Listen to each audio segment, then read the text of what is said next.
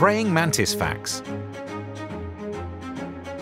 Praying mantis are insects. Their closest bug relatives are cockroaches, grasshoppers, crickets, stick insects, and termites. Praying mantis have three main body parts, similar to other insects. These body parts include the head, thorax, and abdomen. Praying mantis have 6 legs, including their distinctive 2 thicker front legs that appear like they are praying. They use their front legs to hold onto their prey after they catch them. Praying mantis are a type of insect called mantids.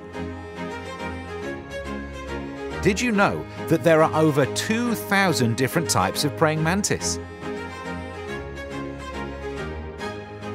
Praying mantis are born from an egg.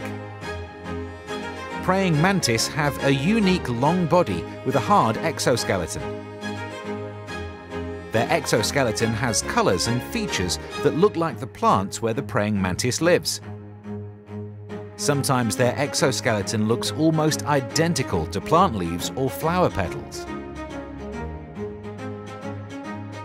Praying mantis have a unique head. They have the ability to turn their head up to 180 degrees. Praying mantis are the only known insects to be able to turn their head this way. A praying mantis has a compound eye. Their compound eye has hundreds of lenses, each lens like its own video camera, helping the mantis to see its surroundings. Praying mantis also have 3 simple eyes located at the front of their head near their antennae. Full-grown praying mantis live in a small area their entire life. This may include only 1 or 2 plants or a tree.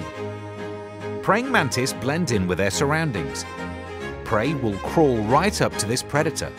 Praying mantis grab their prey extremely quickly and hold their prey with their front 2 legs. Farmers, orchard owners, and gardeners love praying mantis. Praying mantis eat a large amount of pest bugs every day without harming the plants they live around.